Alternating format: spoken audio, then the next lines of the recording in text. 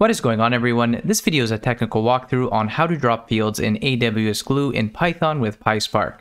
In this video, I will show you how to drop a single column in a dynamic frame of a dataset, as well as how to drop multiple columns at the same time. All right, let's get started. All right, so I'm in my Jupyter notebook here, which is leveraging interactive Glue sessions. I've already went ahead to import my data. As you can see here, we have 4 columns. We got an order ID, customer ID, total amount, and order date. So for this example, we're going to be dropping the total amount from our existing dynamic frame. So to do this, we're going to create a new variable called dyf underscore customer underscore df, which stands for drop frame.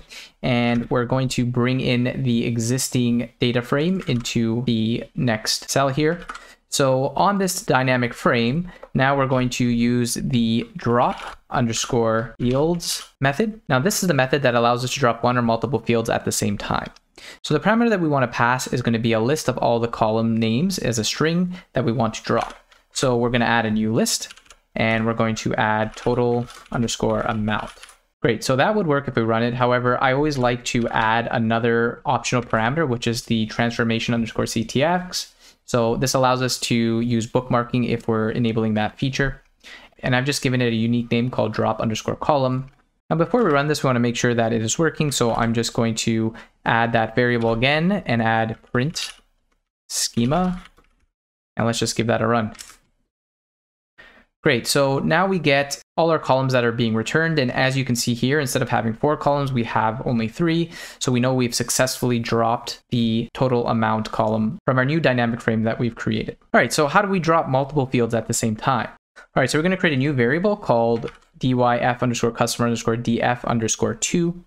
And we're now going to use that original dynamic frame that we originally created. And we're going to, again, apply the drop underscore fields method. And we're going to now pass a list of not just the total amount, but we're also going to add the order date to it to drop that column as well. So let's just go ahead and add the total amount. And now in our second string, we're going to add order date. Great. Now I'm just going to add the other optional variable, which is the transformation underscore CTX again. And now if we print our schema, so let's just go ahead and add that variable dot print underscore schema again. We give that a run. We now see we only have 2 fields being returned, so we know this was successful. Now, one thing I want to point out is that if you accidentally spell your field incorrectly, so let's say I call it order underscore dat, and I give that a run, it's not going to throw an error. However, if we look at our print schema, we're going to see that we still have that column there. So it's important to make sure that we're spelling our variables correctly so that they're going to drop. All right, so I hope you found this video helpful and you now know how to drop fields in AWS Glue leveraging PySpark. Thanks so much for watching, and if you learned something or liked this video, please hit that like button.